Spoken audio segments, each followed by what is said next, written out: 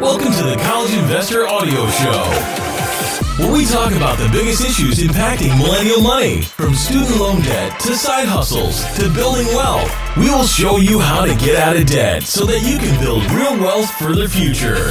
If you've been kind of putting it off, today we'll discuss how to shop and how to find a better deal on your mortgage. Mortgage refinancing in 2021. You know, as a homeowner with an outstanding mortgage balance, you might stand to gain quite a bit from refinancing. Still, relatively low rates and uncertain times, finding a way to lower that monthly payment might be a great idea for you and your family. Today, we partner with our good friends at Credit Karma Home, and if you're looking for a quick and easy way to shop for rates, see if you can save on your mortgage, just check out Credit Karma Home. We have a link at thecollegeinvestor.com. Now, let's take a look at the big question. Are mortgage rates still even attractive? Although they have risen in 21, of course, that doesn't mean that they aren't still attractive. Just last year, mortgage rates seemed to be hitting record lows every month, as those who refinanced at that point likely gained the most. However, mortgage rates are still very low and you can still gain.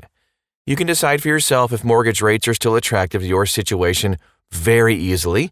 Take a look at the mortgage rate attached to your current mortgage. If the market rates are lower, refinancing your mortgage still presents an excellent opportunity. Although, unfortunately, the low rates might not stick around for long, so you kind of have to decide. As according to Freddie Mac, the accelerating consumer inflation might lead to higher mortgage rates in the coming months. With that said, now we ask the question, how does mortgage refinancing work exactly? Essentially, a mortgage refinance replaces your existing mortgage with an entirely new one. When you take out the refinanced mortgage, the funds will be used to pay off the outstanding balance on your current mortgage. There are different types of mortgage refinancing too. When you're looking to refinance, several different loan products to choose from, and here are some of the most common ones. Rate and term refinance. The rate and term refinance option is likely what comes to mind when you think of refinancing. In this case, and in a lot of cases, you would borrow the balance of your outstanding mortgage, but the new lender will offer you different rates and terms.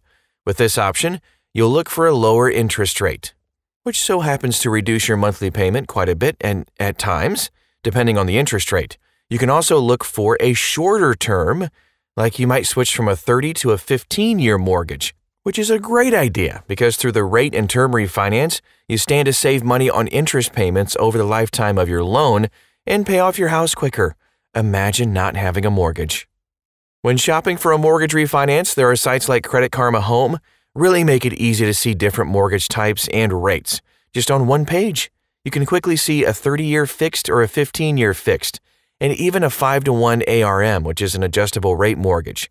You can see a link again at thecollegeinvestor.com. A cash-out refinance, we see these quite a bit, and it's exactly what it sounds like. You can pull cash out of the equity you've built in your home. With that, you can use the funds you pull out to cover an expense. It could be a big home improvement project, which can build equity at the same time that you're taking equity out. Another big reason people do this is for debt consolidation to pay off all that high interest debt you might have. If you're considering a cash-out refinance, you should compare this loan to a home equity loan. In either case, you'll add to the balance of your current mortgage, but depending on your situation, you may save a little more money over the course of the loan with one. Here's how to shop around to find the best rates for mortgage refinancing in 21. Now, we have some steps you should take to find the right mortgage refinancing opportunity for your specific situation. Consider your goals. Refinancing your mortgage can lead to a suite of opportunities. The main reason you choose to refinance will depend on, of course, your unique situation. If you want to streamline your finances by saving money on interest, then a classic refinance is the answer you're looking for. If you need money to cover an expense, home improvement loan, for example, then a cash-out refinance could provide the funds you need. Either way, take some time to consider why you want to refinance before shopping around. With a clear vision of what you want to achieve with your refinance, you'll be able to narrow down your options a little more quickly.